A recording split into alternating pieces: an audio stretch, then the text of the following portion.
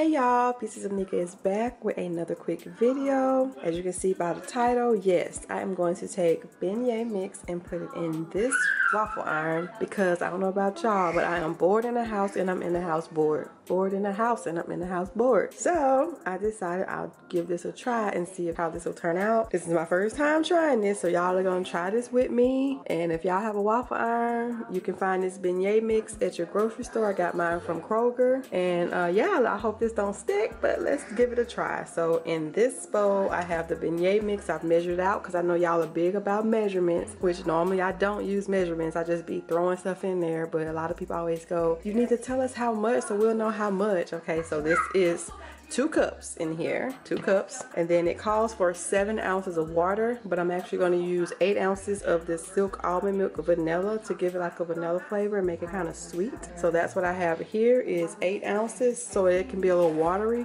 because 7 ounces it'll be a little bit thicker for beignets, but we're not using it for that reason. So we want it to be a little liquidy for this waffle iron. So yeah, we're just gonna pour the milk in here and we're gonna stir it. So let me sit y'all down. And I gotta put my milk up too.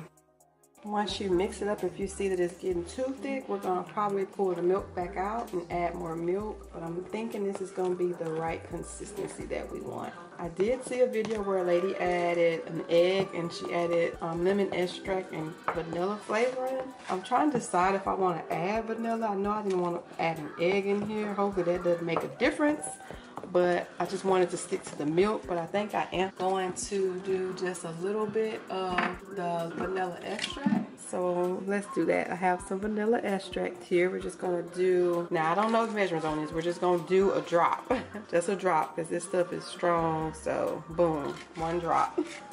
Literally 1 drop is all you need of that stuff because it's very, very strong. So just see, 1 drop, boom.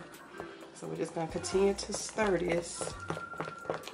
Y'all, I don't know how this is about to turn out. I decided to turn my camera on so we can do this together because I'm bored. Parker's back there watching a video. It's my son. He's 3 years old.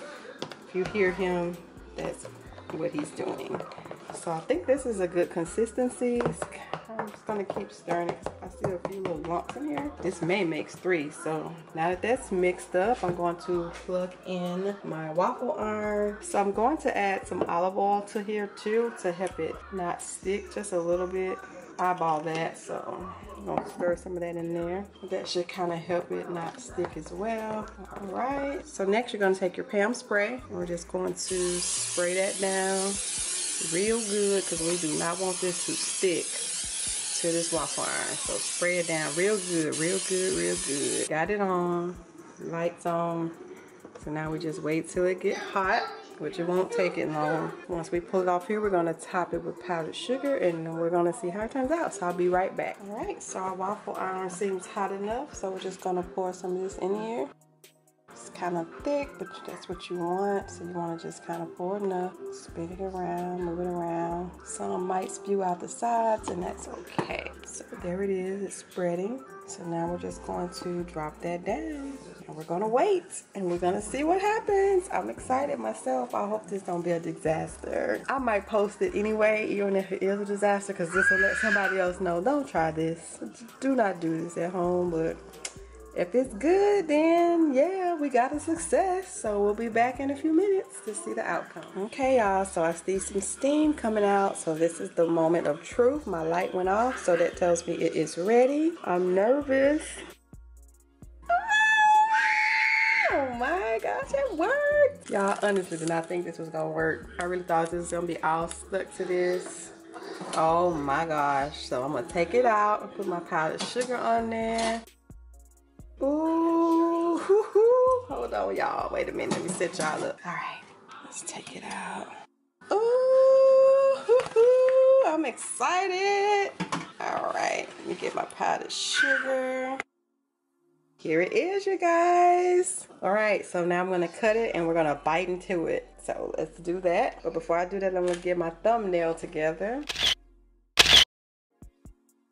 Ooh, yeah. Y'all take the first bite. Here you go. Ooh, yeah, bite right there. Yeah.